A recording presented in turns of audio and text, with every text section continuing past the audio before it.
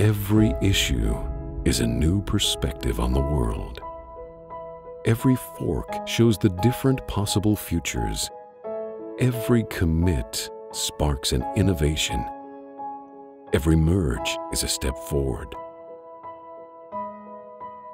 In openEuler, a firm belief in innovation is achieved with every keystroke, opening a world of possibilities.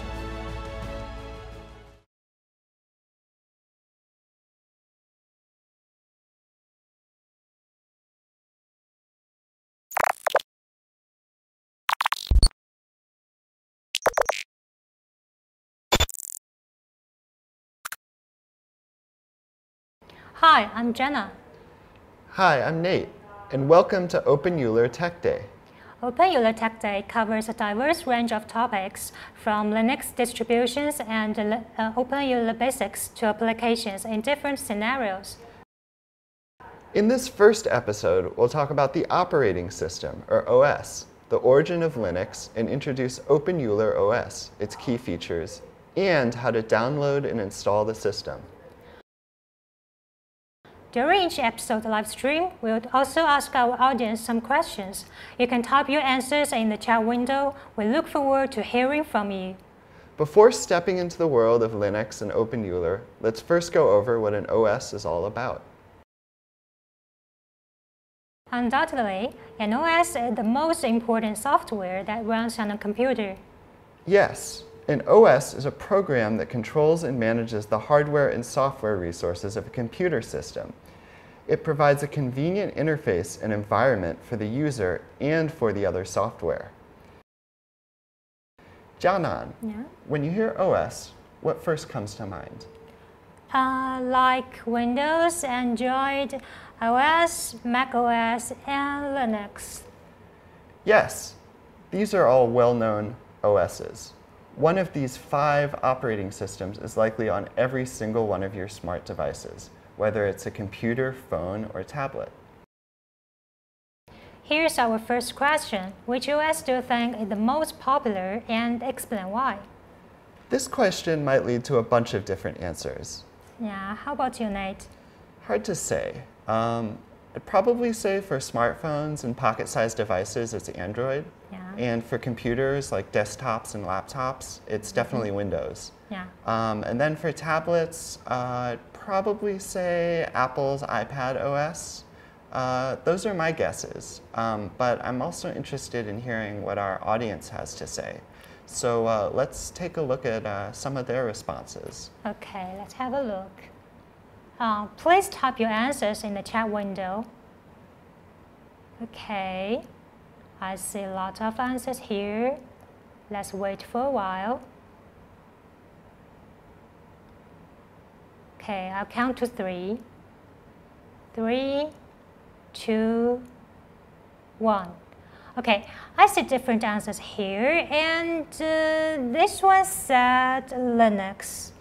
Well, yeah, that makes sense. Linux operating systems are widely used in numerous software applications, from large-scale social media platforms to gaming consoles, to popular coding languages even. Linux is all around the internet. Unlike Windows or Apple, Linux is a family of open-source Unix-like systems. In other words, anyone can modify and distribute it. Linux may be the least well-known of all the options on the list, but it's free and available in many different open-source versions. Before we dive into Linux, let's first go through the development history of Unix. Can't wait to hear. Back in the 1960s, computers were not widely used, and only a small number of individuals could even access them. At that time, computer systems were used for batch processing, whereby multiple tasks were submitted to the computer at a single time. This required users to wait for the results, and no other interactions were supported during this process. Oh, what a waste of computing resources. Yes, it definitely was.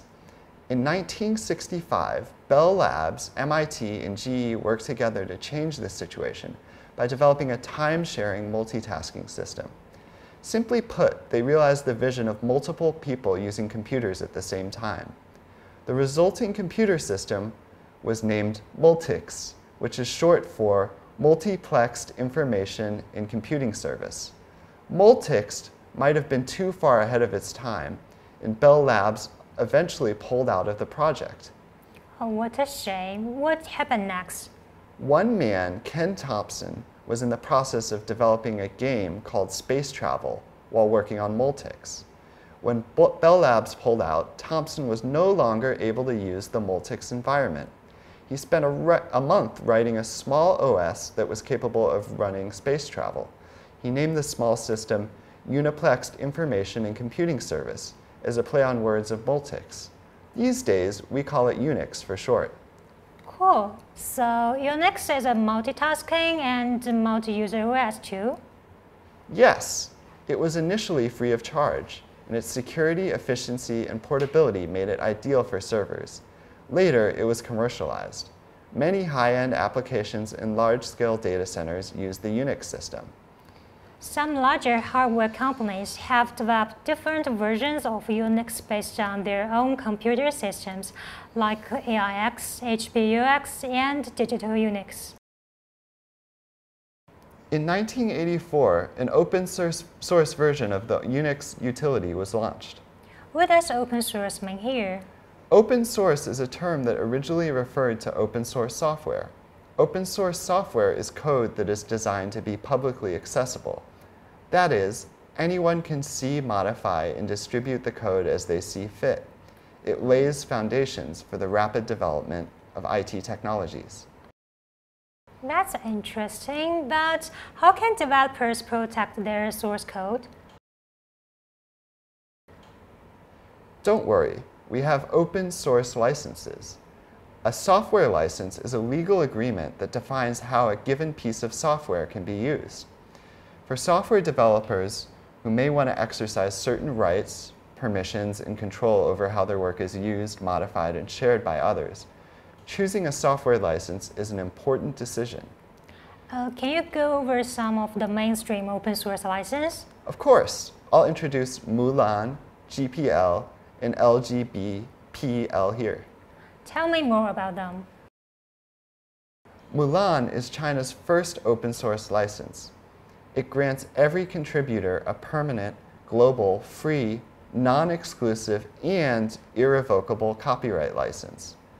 Under the license, you can copy, modify, and distribute your contributions regardless of whether they are modified or not. You know GPL. Yeah, GPL is a free copyleft license for software and other kinds of works. It applies two measures to protect the rights of programmers.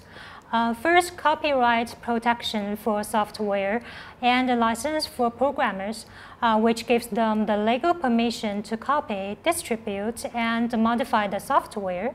Any software that uses, modifies, and derives from GPL class libraries must use the GPL license, which must be open source and free of charge.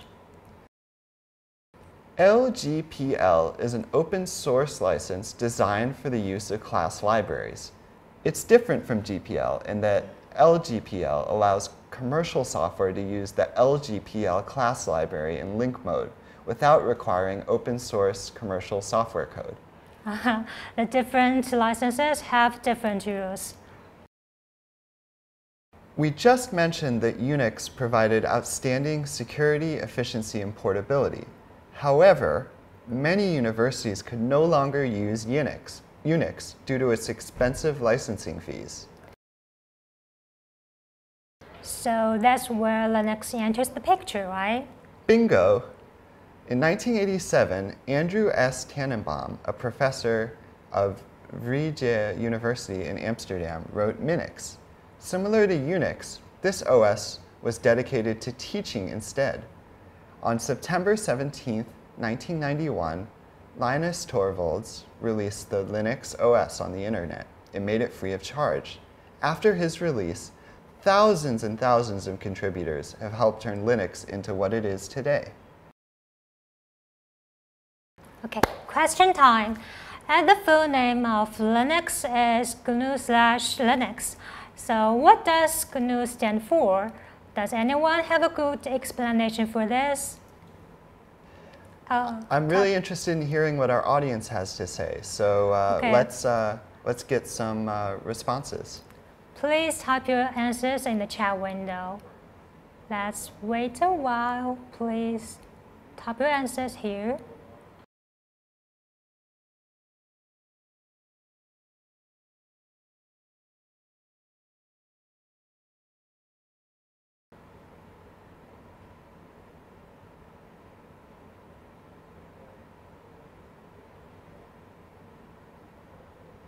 Oh, okay. I see some answers coming in Yeah. now. Any more?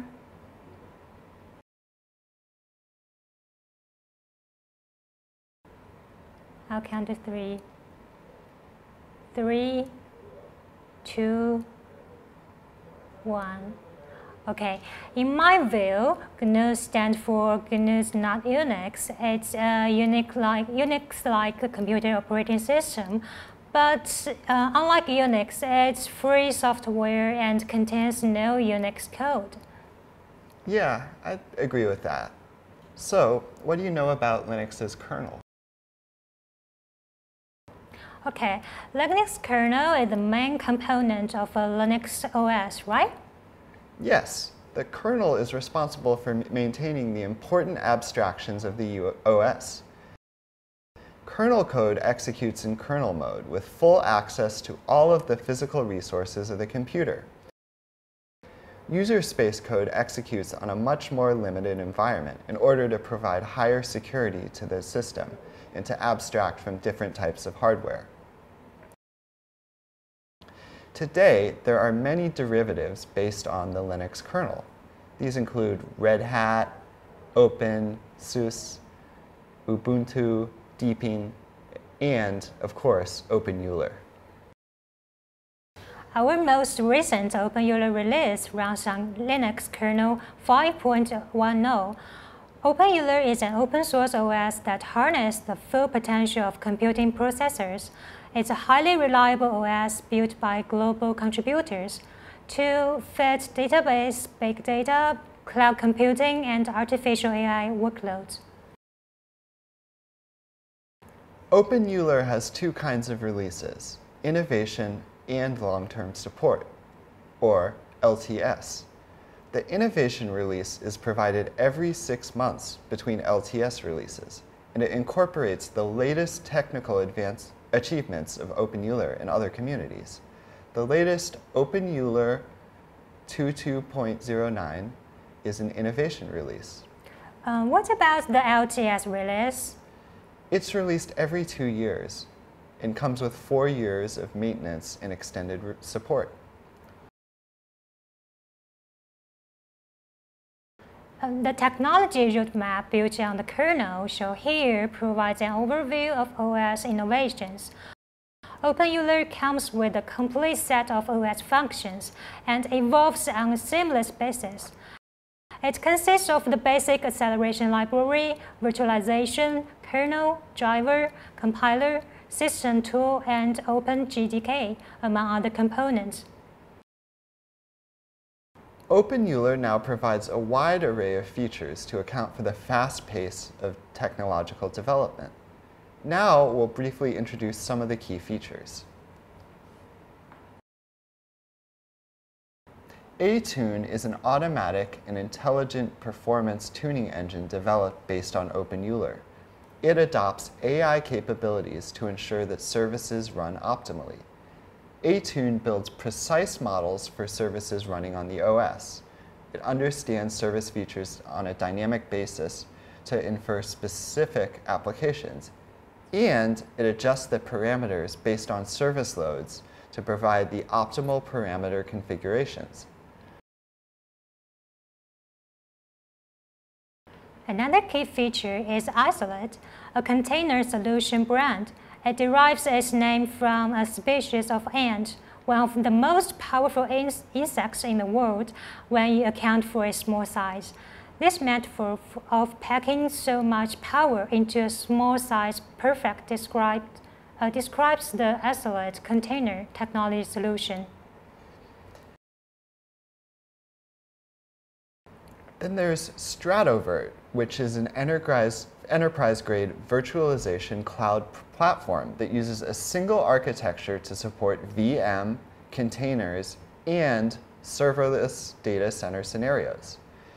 Stratovert has competitive advantages in terms of key technologies, such as lightweight and low noise, software and hardware collaboration, and premium security, which uses the Rust language. 必胜 JDK is a high-performance OpenJDK distribution. It enhances stability on the ARM architecture and delivers improved performance in big data scenarios. 必胜 JDK is committed to providing Java developers with a stable, reliable, high-performing, and easy-to-debug JDK. And then, last but not least, there's SecGear. This is a confidential computing development suite that aims to provide a comprehensive development framework for different hardware devices. It does that by shielding the differences between underlying confidential computing architectures and APIs. Currently, SecGear supports Intel SGX hardware and ARM Trust Zone. These features are really impressive. I heard the openEuler 22.09 has been released recently, and what refinements and innovations does openEuler 22.09 provide? openEuler 22.09 is designed to unleash diversified computing power, provide greater versatility, and come with optimized porting capabilities to seamlessly interconnect with OpenHarmony. Thanks to the contributions from our tremendous community, openEuler 22.09 comprises 670 million lines of code. Such a large amount of code. How many developers have contributed to this release? 1,265 developers.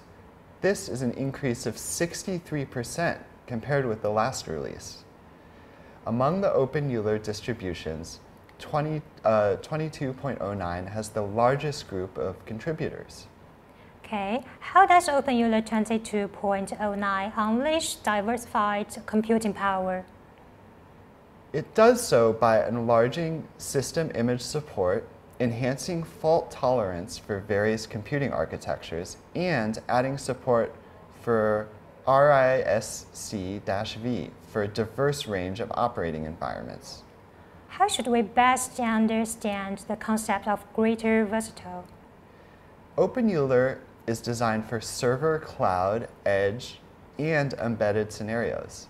It supports multiple processor architectures, including Pung, x86, and RISC-V. It makes use of collaborative software-hardware optimization to maximize computing power. Let's watch a short video about how this works.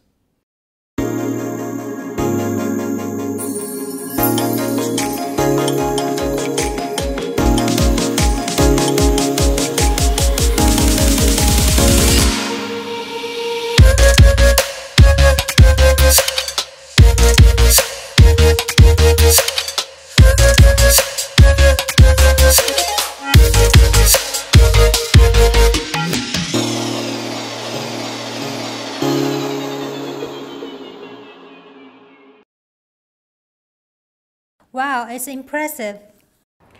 Okay, time for our last question. How many developers have contributed to openEuler 22.09? Type your answer in the chat window. This is quite an easy one. Yeah, quite easy. Let's wait a while. Please type your answers here. Okay. Still waiting. Still waiting.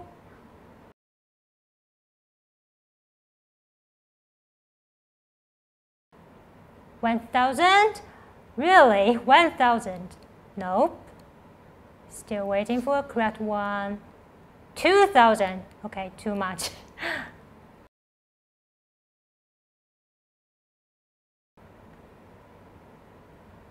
And Anything else?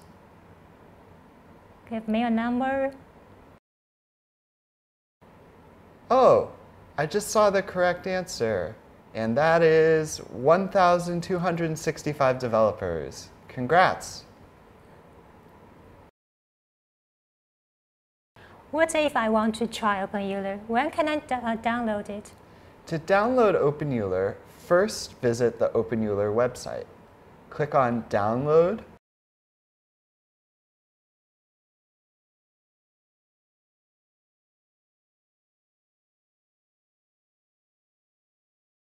Software, and then Packages. Then click on Server Image below openEuler 22.09. The ISO list will display. Next, select the ISO image file based on your OS architecture. For example, AARCH64. Lastly, select the target openEuler release package.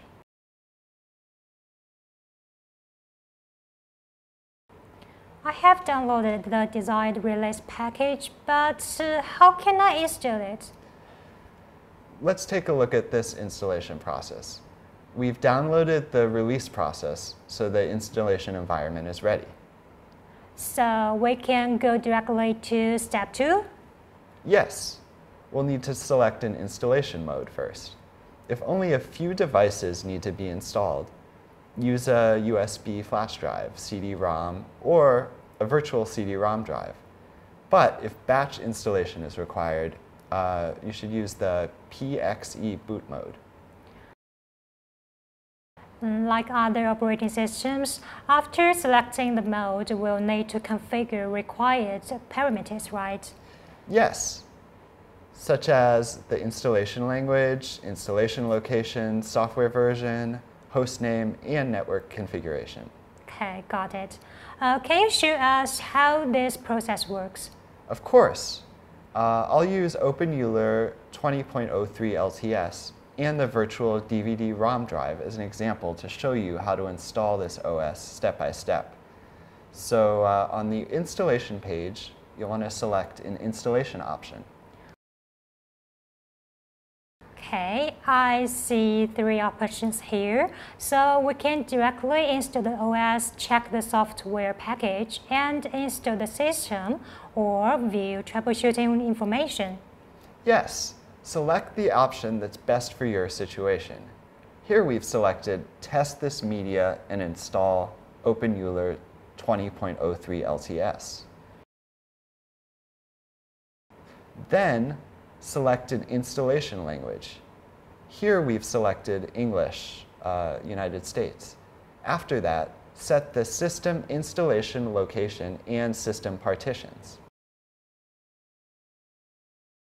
We'll need to select the drive where the OS is to be installed and choose how to partition the drive. Any advice on the partitions? You can set the partitions manually, including common partitions, logical volumes, and thin provisioning logical volumes. We'd recommend that you set the following partitions for the openEuler system startup. And these are swap, boot, boot/EFI, and slash. Can you provide more information about the partitions? Swap partition is used to swap dirty data in the memory when space is insufficient. If the memory is small, we'd recommend that you set the swap partition size to twice the memory size.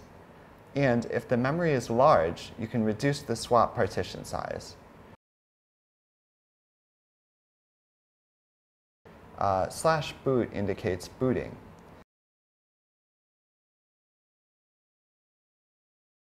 Boot/EFI refers to the boot device and application program to be started by the extensible firmware interface, otherwise known as EFI.